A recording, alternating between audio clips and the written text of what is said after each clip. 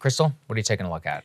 Well, it's a banner week for the Biden administration committing and also permitting grave crimes of injustice with huge implications for the future of our democracy. This is really about all of us here, guys. In the same week, they are continuing the prosecution of Julian Assange while also allowing Steven Donziger to be jailed in what is effectively a corporate prosecution. First, let's start with Assange. We're going to be talking to Julian's brother, Gabriel Shipton, shortly about the U.S. government's ongoing appeal as they seek to extradite Julian so that he can be tried for the crime of doing journalism. Now, the U.S. government, of course, has been out to destroy Assange ever since he and WikiLeaks revealed war crimes being committed and covered up by our government. It all started with this video and warning that this is extremely graphic. This is collateral murder, and it showed U.S. soldiers indiscriminately killing civilians, casually celebrating it like it was a video game. Those targeted included 2 Reuters journalists who were killed, also 2 children who were wounded. Now, the official line from the Army was that the dead were largely insurgents and that the Reuters employees were killed in the crossfire. Even after a Reuters FOIA request, however, the government refused to release the video of the incident. Assange exposed their lies, showing that what actually occurred was mass murder. The soldiers involved, they were never tried for their crimes. The leadership that lied to the public over this and many other incidents, not to mention lying us into that war in the first place, we all know they never face consequences. Instead, it's Assange, the guy who revealed the truth, who has had his life systematically destroyed. The Obama administration, they engaged in aggressive surveillance of Assange, but they didn't prosecute him because they couldn't figure out how to do it without criminalizing all of journalism. Now, the Trump DOJ, they had no such qualms. Led by Bill Barr, they decided to prosecute Assange, and they've been seeking his extradition from the UK ever since. This was after the Trump CIA, by the way, considered and discarded plots to assassinate Assange. The Biden DOJ under AG Garland, they have decided to continue that Trump prosecution, and they're even taking it a step further. After a court in the UK denied the U.S. government's extradition request, they decided to continue to press the case, filing an appeal which is being argued in court right now. Now, if Assange is found guilty ultimately in the U.S., he could face a 175-year sentence. Gabe Shipton, again, is going to give us all the details of what is happening right now with that appeal. This is the gravest threat to press freedom in the world. And the U.S. media, so smug, so self-righteous over Trump's press insults, they have barely a word to say about any of this. It's almost like they don't actually care about press freedom, but only their own power and access.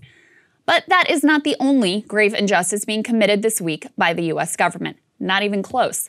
We've previously brought you the story of Steven Donziger. Donziger is that human rights lawyer who's been prosecuted for the crime of winning a landmark case against Chevron for their atrocities against the indigenous people of Ecuador.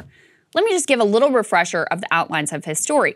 Donziger won a $9.5 billion judgment against Chevron on behalf of his clients, Ecuadorians whose lives had been destroyed and in some cases ended, thanks to that oil giant's wanton disregard for the law and for human life.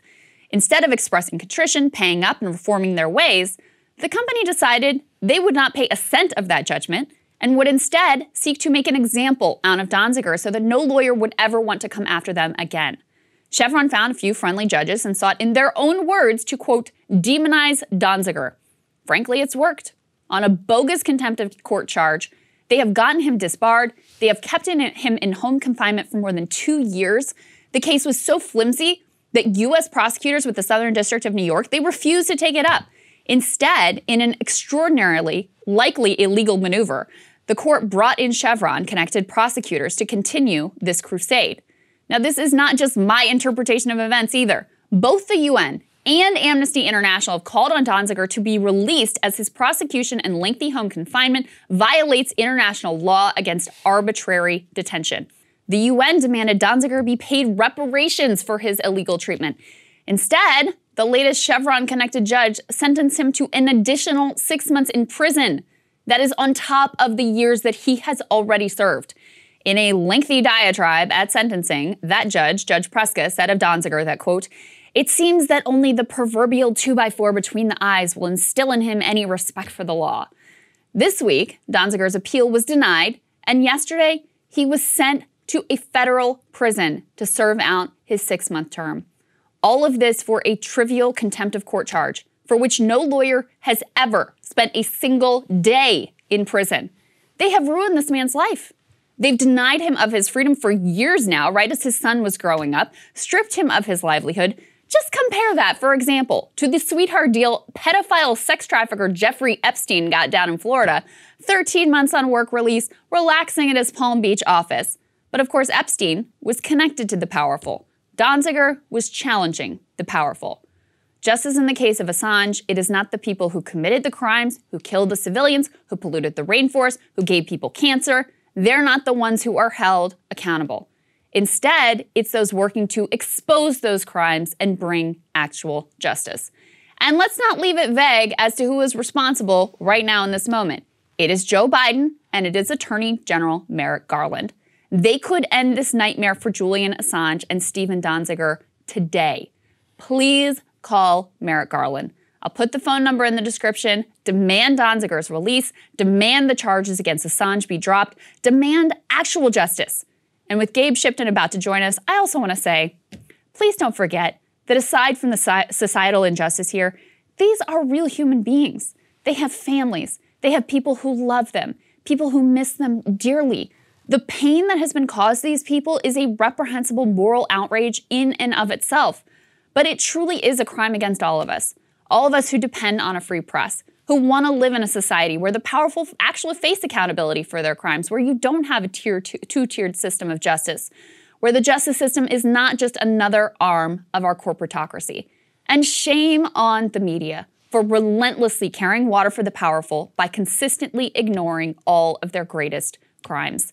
And look, it all really came to a head this week with both Assange and Donziger. Hey guys, thanks so much for watching. That's right. Just as a reminder, you can become a premium subscriber today. Watch the full show completely uncut, our reactions to each other's monologues. You get to listen to it, you get to ask us questions, all that good stuff. Link is right there in the description or at breakingpoints.com. Best of all, great way to say screw you to the mainstream media.